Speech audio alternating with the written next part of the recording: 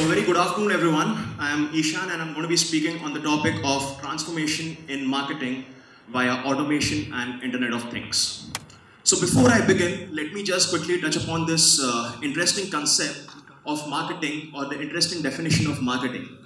So one of the key things is that marketing is something that all of us feel that we relate to. You know, when you talk about technical concepts like finance, law, strategy, maybe rocket science, we all are somehow not comfortable with it, but we talk about marketing. That is something we all have grown up with, whether it's a television ad, or let's say it's something which is like a pamphlet that is given to us, or let's say it is something like an SMS that is given, pushed to us. Marketing is something we all have grown up with.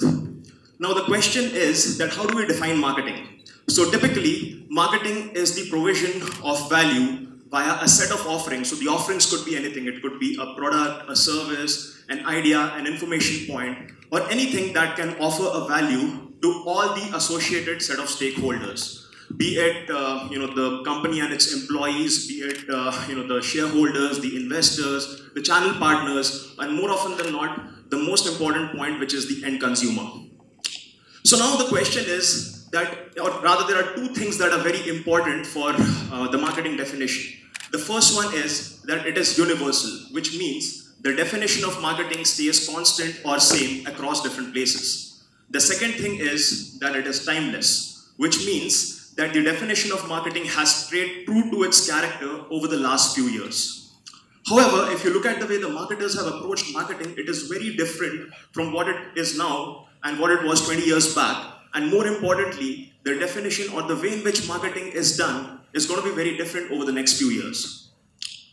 So now the question is that if the definition remains the same, then why is it that the approach has changed so much?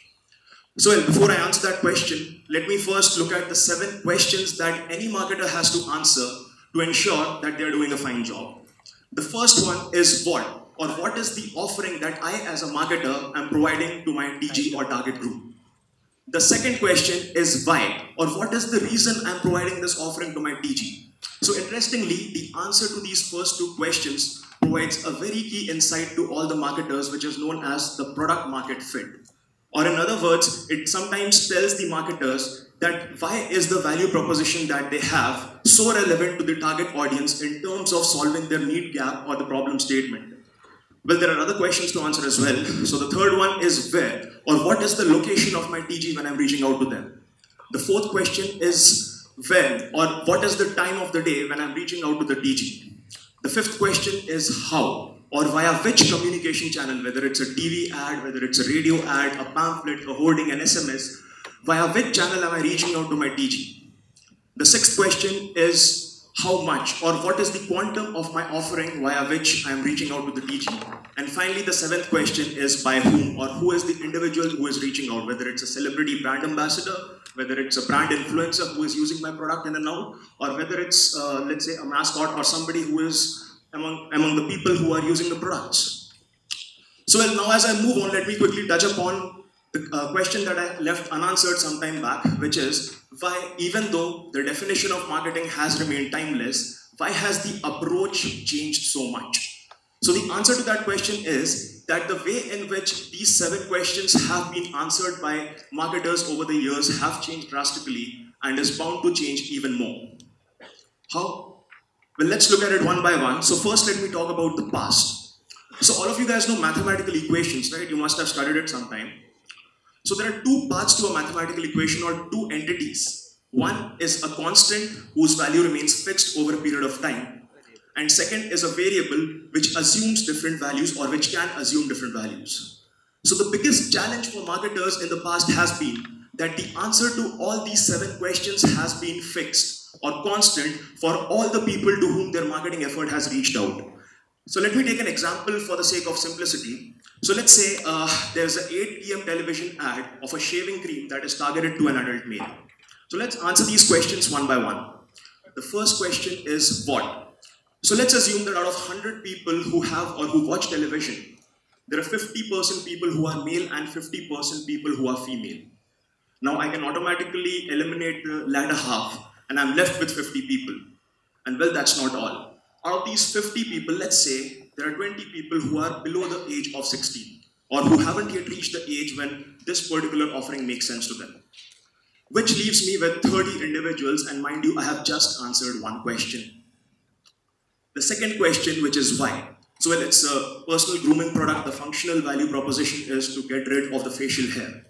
So let's say out of these remaining 30 people, there are 5 people who, well, do not have a facial hair. So we are left with 25 people. Out of these 25 people, let's say there are 5 people who do not shave, who believe in maintaining a beard. Well, it's a fashion these days as well as what I'm told. So when we are left with 20 people now to whom this offering might make sense. And let's say out of these 20 people, there are 5 people who use a trimming machine or a trimmer while they are shaving or while they are getting, grooming themselves. Which leaves us with 15 individuals and 5 more questions to answer. The third question, which is where. So let's say out of these 15 people, there are 3 people who belong to tier 3, tier 4 cities or smart villages where, well, they have the television access, but the distribution channel of the product does not support the sale. Or in other words, they do not have an access either offline or online to purchase this particular product. Which means we are left with 12 people and still 4 more questions to answer. The fourth question, which is when or what time. So let's say out of these 12 people we are left with, there are 4 people who do not watch television at 8 p.m. or who are watching television but some other channel at 8 p.m. So even though as a marketer I'm reaching out to their television box, I'm not able to make the final cut because I'm there at the wrong time for those 4 individuals. Which leaves me with 8 individuals and 3 more questions to answer. The fifth question, which is how or what channel am I using? So let's say out of these 8 people, there are 3 people who do not take television ads seriously. Or let's say they do not watch or they never base their purchase decision based on a television ad that they saw. Which leaves us with 5 individuals and 2 questions to answer. The sixth is how much. So let's say we have an offer where if they purchase a 400 gram SKU or a 400 gram entity of that shaving cream, they get 20% extra, or let's say they get a razor blade free. Now what if out of these 5 people, there are 3 people who do not go for major or macro SKUs, or rather they only purchase small items, let's say 150 grams products. So even though the offering makes sense to them, the offer does not. Which leaves me with 2 people and 1 last question to answer, which is by whom. So let's say it's being endorsed by a famous cricketer like Virat Kohli. So how many Virat Kohli fans in the house? Okay, quite a few, right? So let's say out of these 2 people, one of them is a person who did not raise the hand when I asked this question. Or in other words, one of these people do not relate to the brand ambassador or does not relate to the brand ambassador, which leaves me with 1 single individual. Now let me tell you what just happened. As a marketer, when I started off, we had a target audience of 100 people to whom this communication was supposed to reach. But when I funneled and filtered my entire audience based on answering these 7 questions, I'm left with only 1 individual to whom this entire communication is relevant. So what went wrong? Does this channel not have the reach? The answer is no, it does have the reach. But is the reach effective enough? The answer is no. For the simple reason that I could not personalize the answer for all these 7 questions. I had fixed them, I had made them constant for all the people to whom I reached out to. So if I have to just take an hypothetical example from the animal kingdom, it's like, offering a 50% discount on swimming to all the animals or all the species. We clearly know for whom it makes sense, right? So now moving on to the present or how things have changed. So currently what we have is a data-driven approach wherein based on certain empirical data points, we are able to answer these questions for the relevant audience in a more personalized way. How? Well, let's figure out one by one. So just for the sake of example, let's consider a student credit platform which is relevant to college students. So interestingly, that's the industry where I belong as well. So the first question, which is what? So let's say my empirical data tells me that the students in Delhi go for cash credit, or they go for an offering where they get the cash from us and pay us back later. Versus, let's say, the students in Mumbai go for e-commerce credit, which means what?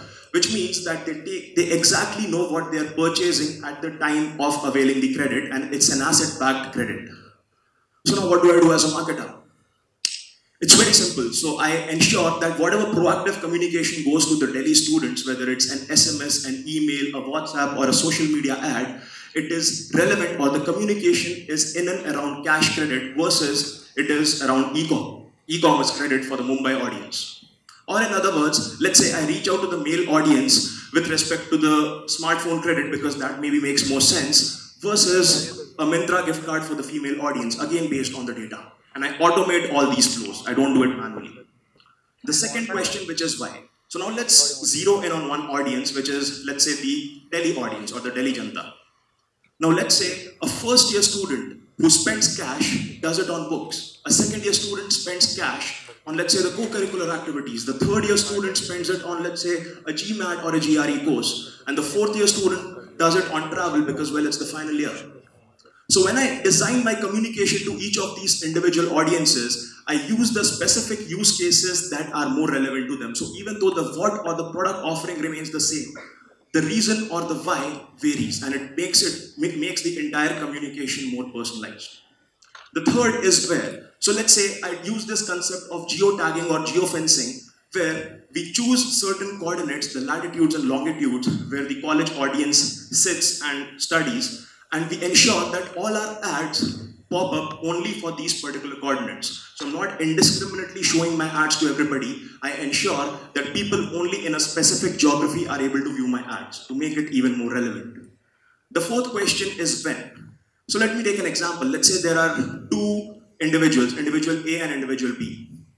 So individual A, when I send an SMS to them, I send 3 SMSs rather, I figure out that they read all the SMSs or they click on that link from 8 p.m. to 9 p.m. versus individual B who does it, let's say, from 5 p.m. to 6 p.m. Now, what do I do with this data? Well, it's very intuitive. The fourth SMS that I send out to individual A is going to be around 8 to 9 p.m. versus to individual B, it's going to be around 5 to 6 p.m. because I know that is the time when it's going to convert or the chances are higher. The fifth question, which is how or which channel to use. So let's again take these two individuals. So let's say individual A is more responsive to SMS versus individual B who is more responsive to email. Now what do I do? Well, again, it's very simple. Next time I reach out to individual A, I'm not going to reach out via all channels. I'm going to focus mostly on SMS because that is the channel that works there versus email for individual B. The sixth question, which is how much.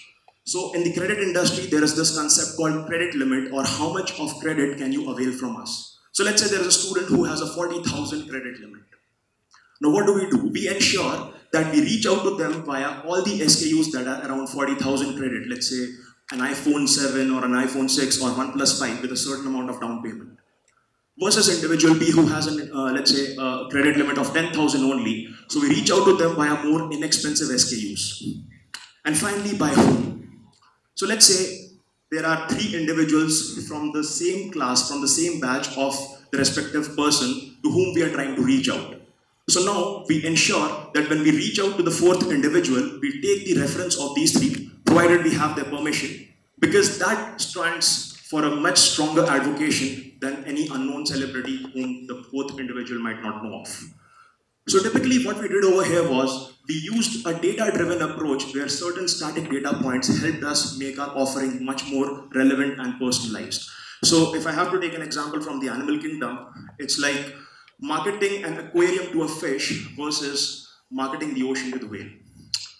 Which brings me to the final portion of my talk, which is what's going to happen in the future. So if you look at the present, what we did was we followed this empirical data-driven approach. But the challenge with that is that, let's say me as a consumer provides certain data to an entity 12 months back. Now over the next 12 months, me as an individual or I as an individual am going to evolve. However, the data remains static. So what if we could make this entire game more dynamic and ensure that all the marketing efforts that we are doing are more real-time, depending on not just the data, but also my behavioral aspects, also the activities that I'm performing day in and day out. So let me take some examples. So let's say I'm driving a car and the sensors figure out that the petrol is less than 10% in the petrol tank. Now it figures out, or it sends that signal to my phone, my smartphone, and my smartphone, the GPS in that figures out that there is a petrol bunk or a petrol pump in 500 meters radius. So this is what Internet of Things is, right? So now what happens? I get a notification on my phone that, hey Ishan, you know what? The petrol in your car is less than 10% of the overall threshold, meaning what? You need to fill your petrol and there is a petrol pump XYZ within 500 meters, so why don't you just go there and get your petrol refilled? So imagine how powerful that message is. It's not just answering the what and the why, but it's also giving me the exact communication at the point of sale. Let's answer the next couple of questions, which is when and how. So let's say I have been very active on my smartphone from 8 p.m. to 9 p.m. for this particular week. So if this data can be provided by my discretion to, let's say, any marketer who's trying to reach out, they can probably use this to ensure that I am pitched a certain offering within this time interval because the chances of conversion are higher. Versus, let's say, I might change my timings. The next month or the next week, I might change my schedule, so I might be pitched ads accordingly or the communication accordingly. The fifth question, which is how. So again, let's say within this time slot, I am more active on WhatsApp today versus I'm more active on Gmail or my email tomorrow. So the communication for me might make more sense on WhatsApp today and on email tomorrow. The sixth question, which is how much. So let's say there's a washing machine. There's a washing machine with a cartridge that is pre-filled. Now, as soon as the detergent goes below a certain threshold, based on certain intelligence about what SKU I ordered last time, it sends, the sensor sends a communication to the phone and it automatically orders the detergent SKU that I'm looking for. So it's not just ordering at the right time, but it's also ordering the right amount of SKU. And finally, by whom? So it's a very interesting use case. So all of you guys know the smart glasses, the Google Glass, right? That's an example of a smart glass. So let's say I'm wearing a Google Glass and I'm walking. I'm just walking and I view this big Amir Khan hoarding for 5 straight seconds. So what am I telling Google? I'm telling that any hoarding or any visual piece with Amir Khan has the chances of holding my attention span longer than anything else, which means any communication in and around a brand ambassador or with a brand ambassador as Amir Khan makes more sense for me.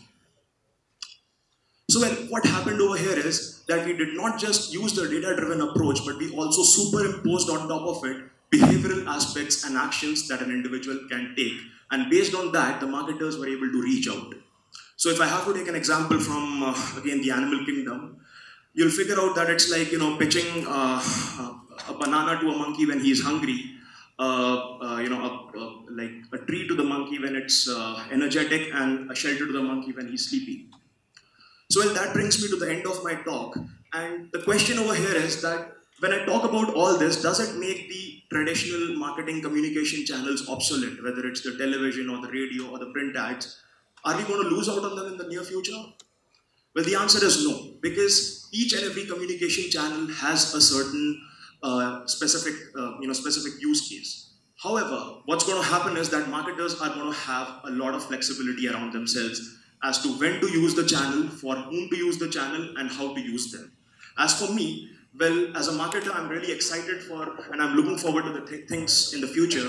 But more importantly, as a consumer, I cannot wait when I'll be holding a smart device like this in my hand with a certain requirement, and the device is going to exactly predict what is my requirement and how it can suggest the most accurate thing for me. Thank you so much.